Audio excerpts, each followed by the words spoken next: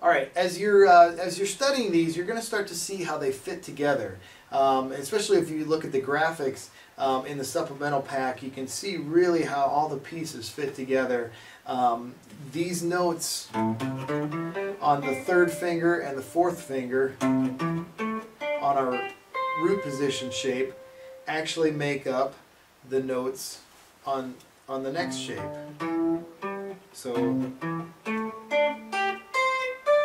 So as you see how these fit together, you want to start combining the adjacent scale shapes. And so in a case like the position 1 going up to the second one, the shape 1 going to the shape 2, we can actually move up, or don't be afraid to use, you know, your first and third finger there.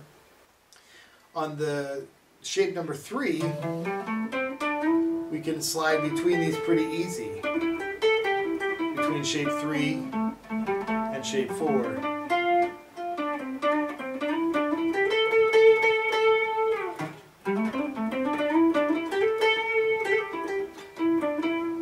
Alright, so you just want to look for those places where they combine. And a lot of times if you learn other people's licks from like different songs, especially blues songs, you can see how they move in and out of they rarely will a player stay in one position, but they move around a lot. Another way to move in and out of shapes a little more systematically is through a technique called symmetrical scales. And in the supplemental stuff on the website, you can read more about it. There's a little more to it. I'm just going to show you the very basics. And what that is you actually just play one part of the scale and then you move up to the next octave to play that same shape.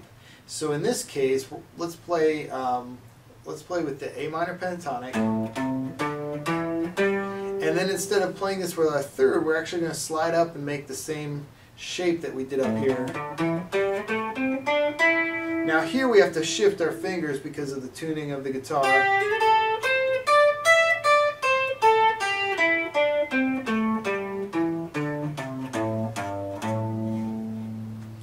So you see how that went up, shifted, and we played the same shape. Then we get our shifting note, same shape.